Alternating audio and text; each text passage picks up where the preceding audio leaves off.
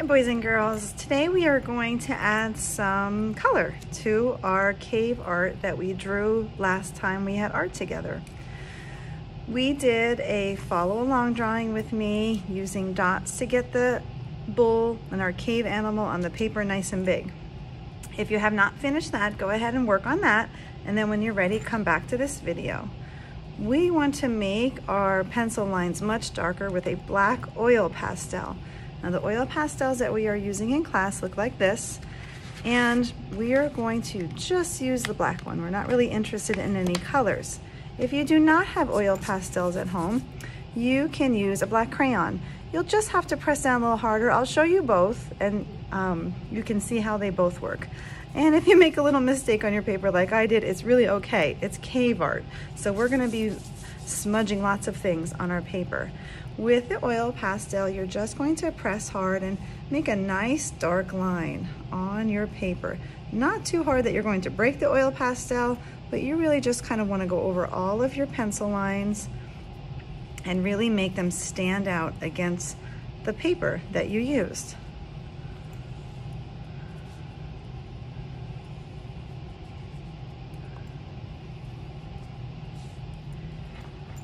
Crayon is the same way. It's not as dark, and you may have to go back and forth like I am.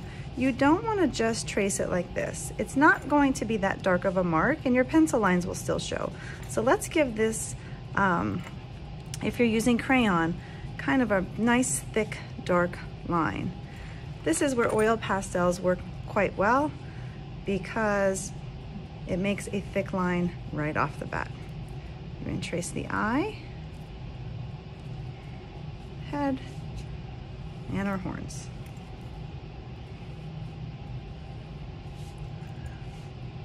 Great. Now that you have your lines traced, if you notice I've darkened in the bottom of the hooves a little bit just to make those look like dark parts on the bottom of our bowl. Awesome.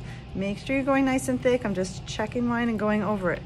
Now we're going to take your finger, and I want you to kind of smudge over the line. Notice I'm not taking my hand and going back and forth like this. I'm not going up and down. I'm just going over the line. I'm kind of pushing the color around.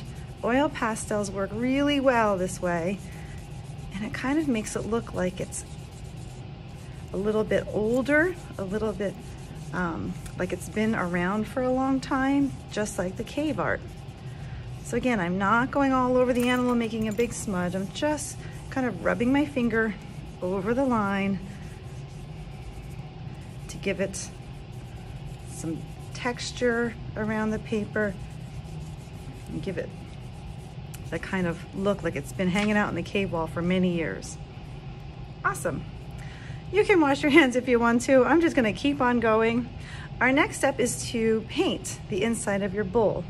Now, if you don't have paint, you can certainly use crayons or colored pencils, and we're going to color ours brown. But if you do have paint, I want to show you how in class we're going to be making our own paint, our own brown. This is tempera paint, and I've squeezed into these cups yellow, red, and blue. I added more yellow than red and more red than blue. So you don't want to mix the same amount of each color, because then your color is going to like shift more blue.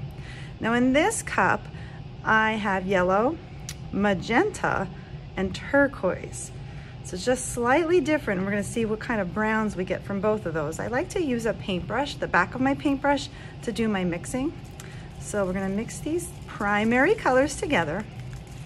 And when you mix all three primaries together, you will get brown.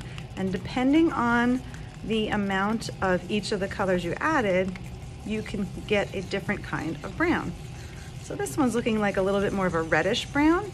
If I wanted to make this darker, I would just add more blue.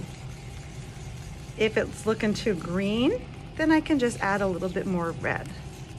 So there we go. There's our brown using yellow, red, and blue. Now let's take a look at what turquoise, magenta, and yellow turn into. I'm gonna mix those three together. slightly different variation of the primary color. It's kind of like a magic show here when this all happens. And a different type of brown with our yellow, magenta, and turquoise. So we can use both browns in our painting. If you just have watercolors at home, you can use your palette mixing area right here. Obviously, I would want to clean mine out, but you can start by putting yellow over here, adding a little red, and then adding a little blue, and then make your own brown. Of course, there is brown right here, but how cool it would be to make your own brown and paint your animal. Watercolor would work just nicely with oil pastel. Now I'm ready to paint. I do just dip my brush in the water a little bit just to get my bristles stuck together, but I really am not going to need the water anymore. And I'm going to paint inside of my oil pastel or crayon lines using both colors of brown. And you can kind of mix those together. And because one looks a little bit more cooler than the other, this one looks a little bit more bluer and this one looks a little bit more redder, it's nice to have both kinds to paint your animal, staying inside the lines. If you accidentally, like I did here, go over your oil pastel lines, when your painting is dry, you can go right back over, which we most likely will do in class, go over those lines. I am getting a little sloppy going over those lines with black oil pastel. So this is what we will be accomplishing in class today. Whatever you get done today is awesome. I hope you are enjoying being a cave artist today.